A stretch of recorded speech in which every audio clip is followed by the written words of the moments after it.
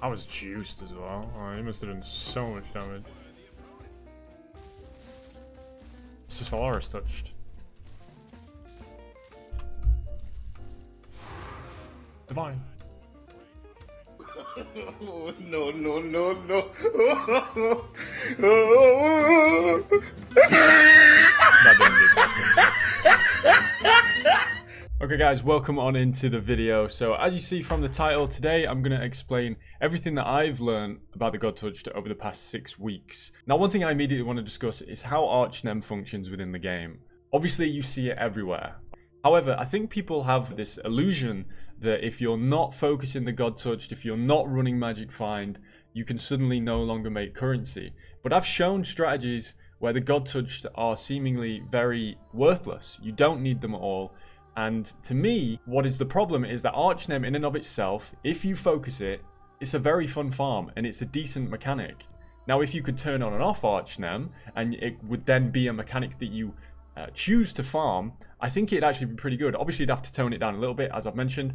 But other than that, I actually don't hate it. I've been quite enjoying focusing it and getting the loot explosions. I just think it's turned up a bit high, and the fact that it's involved in every single mechanic in the game makes it somewhat problematic. Ever since day 2 of the league, I've been relentlessly farming Legion, Breach, Abyss, Delirium, Beyond. Everything, I've given it all a shot, and I've come to understand some things about the God Touched and the ratios of what you can expect to get through my tracking. It is a lot simpler than most people seem to believe. So here's a little notepad I've made just with a few rules about Archnem that I've definitely learned so far. This isn't obviously all encompassing, but it's the most important ones in my opinion.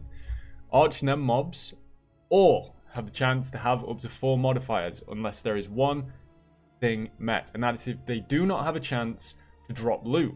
This is a change they made a little bit into the league, and most importantly it affected Harbinger. Harbinger lost the ability to have 4 mod rares. Having a 4 mod Archnem, however, does not always mean you get what we're going to call a T4 mod or a God Touched. You can get multiple T3 mods, which is your empowering minions, Droughtbringer, all that kind of stuff. What causes this to confuse people is they see 4 mods and their eyes light up and they think it's about to drop 10 divines, which just isn't the case.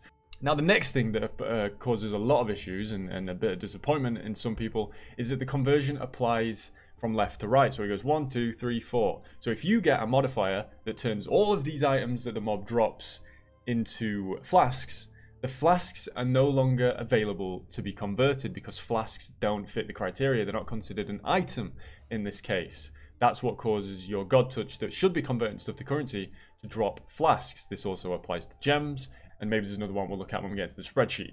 So this is what causes those underwhelming outcomes. Now, the third thing that I've been trying to preach through the farm videos is that Reliquary Scarabs are insane for God Touched if you choose to target the God Touched. And they are the best way to scale the rewards, assuming you have a baseline of rarity. So I do have a little table here. This is obviously, everyone's seen this. It's all the modifiers and what they do. I've got them highlighted to show kind of the good ones, the bad ones.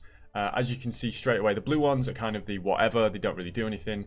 You can kind of see the combination. So for a little example, if you were to get a mob that had, and then you got empowering minions and a temporal bubble, what this is going to do is every item that drops is going to have maximum sockets, and they're going to be fully linked. This is what causes you to drop all those 6 links now and again. Now red are the bricks, so to speak. You obviously have Necromancer, which is where you're getting all these blacksmith whetstones, armor scraps, and maybe some GCPs every now and again. This just causes any item that drops with quality to then be converted into something that drops whetstones and whatnot. Okay, so Droughtbringer, this is where you get all your flasks, same thing.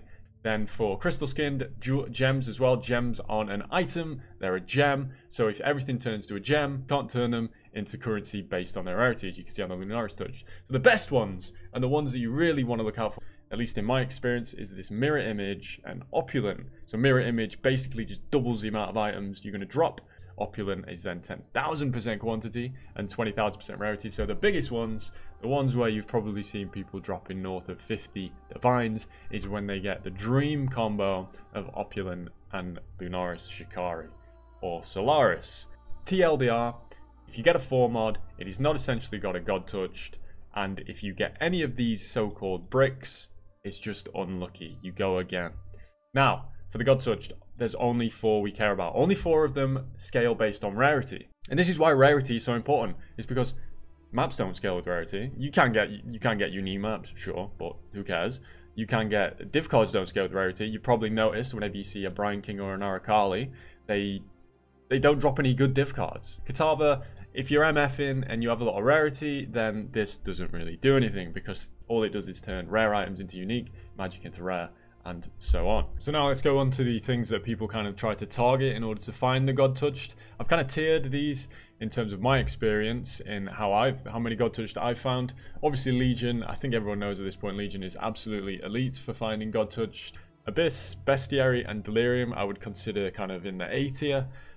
Less so Abyss. Abyss just gives you so many rares. I can't put it lower despite my own personal bias against it and how annoying it is to do. Bestiary, there's been some discussion about Bestiary and how because Einhar kills the mobs, your rarity and stuff doesn't apply to it, but I've not encountered that being an issue. Delirium just gives you so many rares. Again, it's similar to Abyss and it's less annoying to do. Breach and Blight, they take a long time, but they do give a decent amount of rares, so that's why I will put these in kind of the B tier. And then in the C tier is the remaining mechanics. Ritual, Beyond, Harvest, Expedition, Strongbox. You can get them, and there are some caveats to this. Obviously, Expedition, you can get the good remnants that give you quantum rarity, so you're going to see a lot of Divines if you do find one, but they're just so overwhelmingly rare that I wouldn't really put it any higher than this. Strongbox, again, if you combine it with the Sextant, they can be very good. That 500% increased quantity is great, but again, too rare to consider, and I'm not even going to put Harbinger on it, because Harbinger got absolutely destroyed by the patch notes earlier in the league. And finally, here is my experience so far. So I've thought all league that it is literally an even weighting between which God Touched you're going to find. 10%, 10%, 10%, 10%, 10%, and so on. Here is my currency touched to other. So there you see there are 3 out of 10 currency touched. I'm currently at 31.21%, which is, you know, on average, maybe a little bit more. So cue the flame saying that I'm super lucky. But, you know, I do think it's an even weighting, despite all the Arakalis, Brian Kings, and all that you see. I do think it's literally just an even weighting to find all of them. So that's that, guys. That is my understanding of the God Touched. If you have any more questions about the God Touched, feel free to let me know in the comments. But other than that, I hope you enjoyed the video. It's just a quick one today, and thank you very much for watching.